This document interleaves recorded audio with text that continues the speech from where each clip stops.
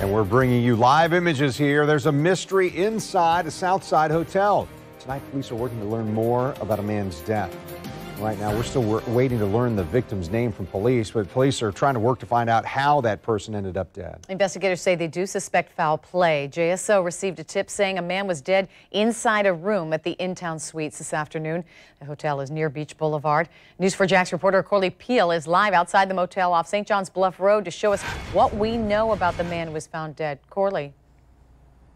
Police have not identified the man yet, but neighbors tell me he's been living here with his girlfriend and their young child for quite some time.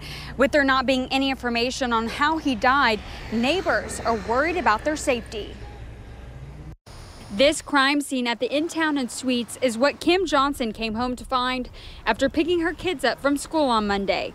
She also learned her neighbor was found dead inside a room on the second floor, and police suspect foul play. I have minor children here, and it does make me scared.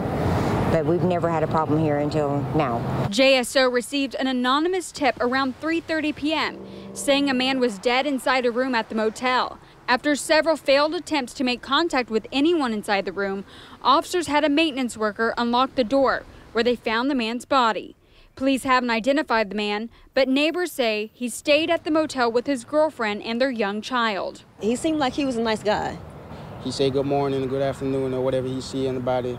He stayed to himself, but it's kind of shocking to see, he's gone. Neighbors say they've heard arguments between the couple, but never thought either of their lives would be in danger. I'm more worried about the baby. That's my main concern, is that child. Johnson is now keeping her kids close until an arrest in her neighbor's death is made.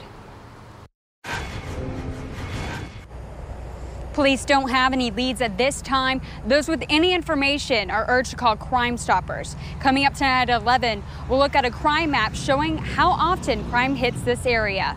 Reporting live from the South Side, Corley Peel, Channel 4, the local station.